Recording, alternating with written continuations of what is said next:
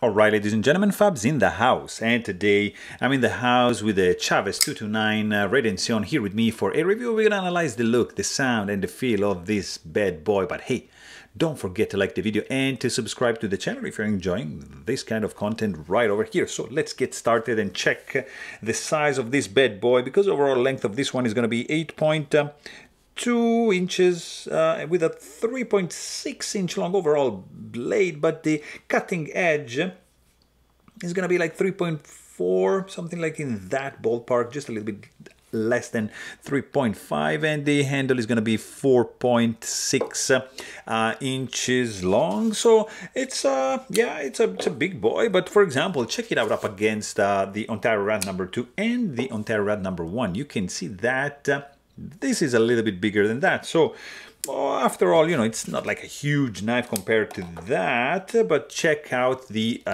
couple options from Benchmade. You got the mini bug out here and the bug out up here, which are both smaller, of course, than the Chaves. And here you've got the Spyderco Para 3, and up here you're gonna see the Spyderco Paramilitary 2, and you can actually see that it's a little bit, yeah, I mean, kind of like the same size as the Spyderco, but completely different feel in the hand for sure.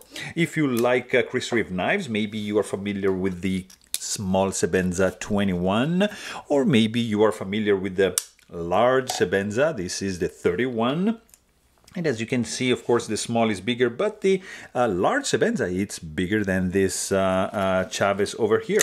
Another couple options here you can check out from Custom Knife Factory. This is the 520, and this is the Snafu 2.0, big boy over here, and this guy is just a little bit smaller than that. So right in between these two Custom Knife Factory options, and let me show you another couple options here. This is the Koenig Knives Arius Style 55, and let me show you another beautiful frame lock, titanium. This is the Singevich design in collaboration with Spyderco. That's the Kami Flipper, and let me show you a couple of carbon fiber options. That's the Hinderer Knives XM18, and this is the Shirogorov F3 and S in a nice bronze finish. And what else can I show you guys? Let me show you a couple of custom we've got over here. This is the Kirby Lambert Rain, and another Canadian beautiful one. This is the Peter Rassenti Large Nirvana 3.0 in a full dress, of course. So you get the idea. This is not a huge knife, but not even like a small one. It's a beast of a knife. It's a tank. This is designed by Ramon Chaves. Ultramar means that this guy has been made overseas, and because this is made in China. So it's the cheap version of the Chaves Customs, of course, and has the overall look that's pretty loyal to the custom. So if you are, let's say, on a budget, you can get this one and experience Chaves knife for sure. Check this out. This is a pretty beast of a knife. It's a nice titanium frame lock. It's pretty unique. It's pretty recognizable in the, I mean, if you're in the community, you know this is a Chaves. You saw this guy, and probably you saw this pocket clip. It's pretty unique. Titanium frame lock slabs are thick and strong and sturdy, and they're gonna confer like a heft to the overall knife, which is gonna feel like overbuilt, like built like a tank for sure. You've got some chamfering going on around the scales. You have just a little bit of chamfering going on the inside of the scales. There's no internal skeletonization, as you can see. That's gonna reflect a little bit on the weight. We're gonna check it out in a second. It's mostly like two-dimensional, because you see there's not like really much rounding off of the scale, just like flat slab, but just nicely chamfered. It's nicely designed. It's a classic design. You can see that there's a beautiful finger groove over here with the lock side sticking out a little bit, so it's going to be easy to disengage. No issues whatsoever going on right there. Nice titanium backspacer, beautifully done, absolutely flush. It's perfectly done, so no issues whatsoever going on. You don't have any option for the lanyard hole, and I mean, it's not a big deal for me. Also, you have absolutely centered blade. No way you're going to be able to snag the tip of the blade, so it's absolutely safe. And the overall look when closed, it's super clean. Like, look at these lines, like one line and just squared off, so nice and clean. I like this blade like that. And on the other side, you're gonna check, of course, and you're gonna notice the skull in the pocket clip, which is titanium, of course, with the stonewash finish matching the handle. And you're gonna notice also that the construction is pretty simple, because this guy is gonna show like 2 screws which are sticking out, curiously. They're not flush, and also the pivot screw, like, see, both are protruding a little bit, not in an obnoxious way, but just keep that in mind. You're gonna need the T8 Torx bit screws to take this guy apart. It's going to be super easy, straightforward, no issues whatsoever when you're going to need to maintain this bad boy. You have also a very, very nice, guys, would you look at this blade? It's just gorgeous. Also, you have, I wanted to say, stainless steel lock face insert screwed in from the outside. You have an external cutout for the lock bar, and of course, like the stainless steel lock face insert is going to act as an over travel stop bar. So really, really cool option over here. Of course, you have 0 lock stick because you're going to have steel on steel, not titanium on steel. So lock stick is just gone.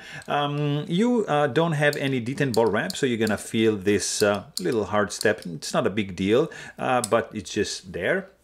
And yeah, so I mean, you have some pretty cool options over here. The pocket clip, it's pretty unique in the industry. Tip up carry only, it's not reversible, it's just gonna stay there, not like dip carry. Maybe this much is gonna show from your pocket.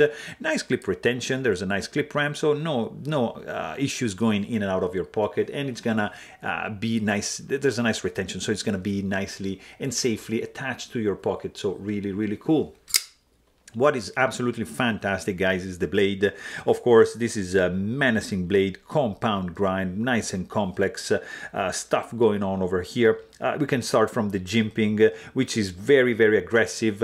I just feel that there's like a groove missing here. I would have preferred maybe something aligned, you know, with the jimping going on the handle. So when you open the blade, you have like another groove like that, because they're spaced equally. You see, like the grooves are just, you know, it would have made sense like to have like another groove, but not a big deal. The jimping is absolutely functional. It's super grippy. There's some chamfering, as you can see, going on the both sides, and then from here, after the logo, you have some swedge going on, which is gonna help, you know, to reduce the weight, to add the penetrability of the blade, but at the same time retaining the strength, because at this level here in the flats, you have the full width of the blade that's kept intact. And from here, then just, you see, it goes like now, drops a little bit to create this beautiful drop point. And then you have a steep belly, probably like 25–20% belly with a flat grind. And nicely arched,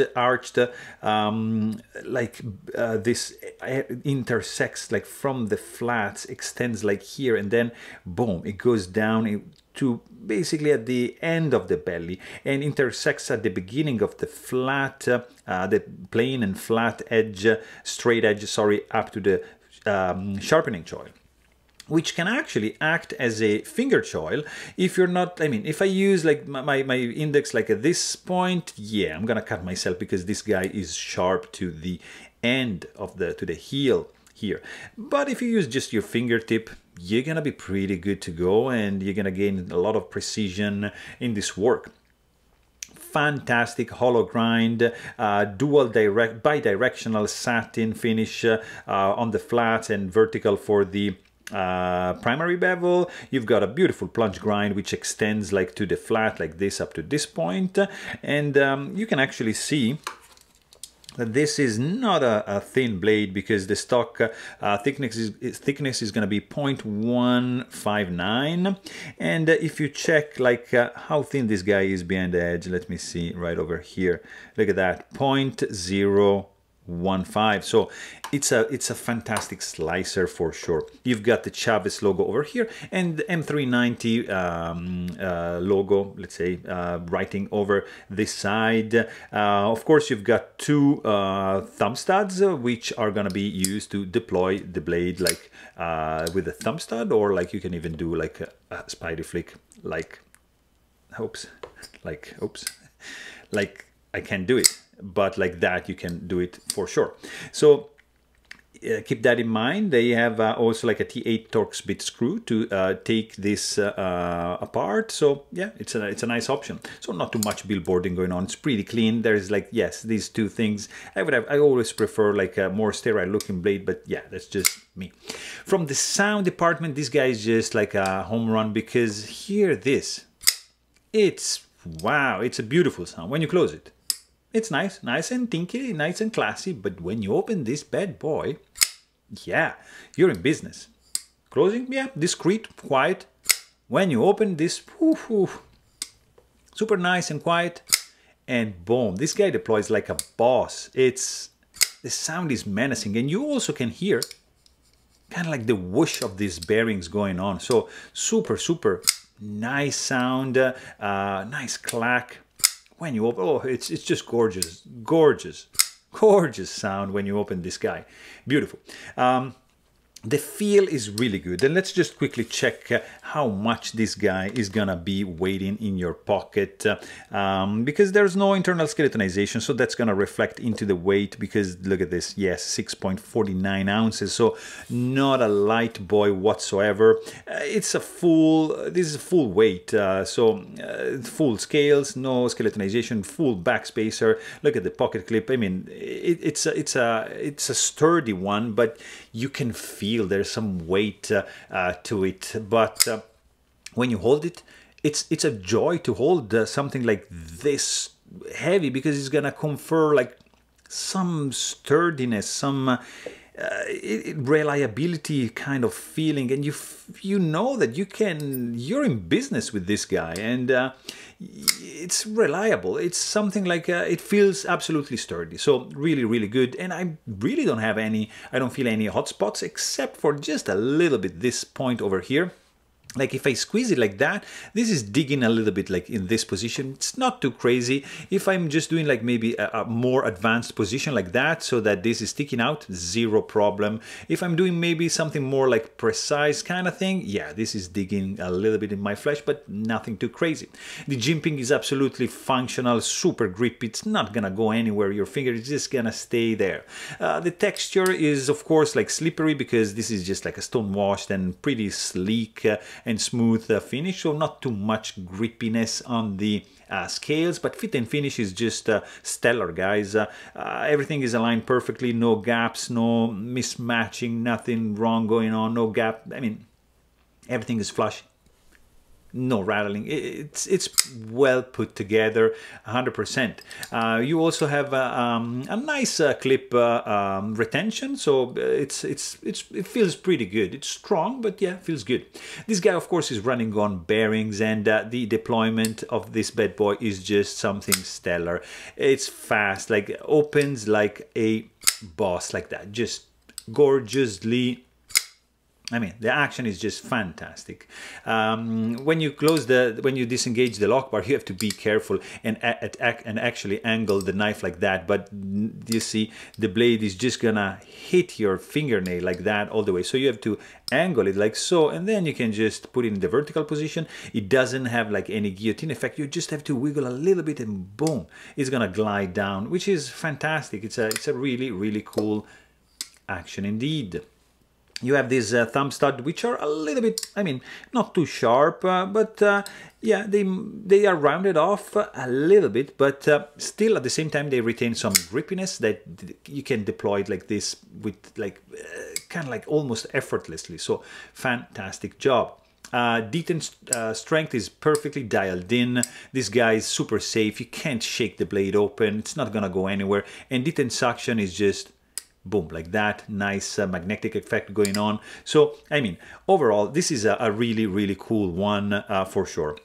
It has a unique look. I understand that many people might not like the clip. They might consider it loud. I think it's borderline. Sometimes, yeah, I want to be loud. Sometimes I want to be quiet. So for those occasions, yeah, who cares? But some other occasion you might require something a little bit classier. But I mean, everything else just screams like quality and sturdiness. And this is like an overbuilt tank of a knife with a fantastic blade grind, nice ergos. The sound is just amazing. The weight is a little bit up there. There's a little bit of hot spot here. So overall, I think this is a pretty damn cool one. So there you have it. Hope you guys enjoyed this video. Please don't forget to subscribe. And thanks for watching. Stay tuned.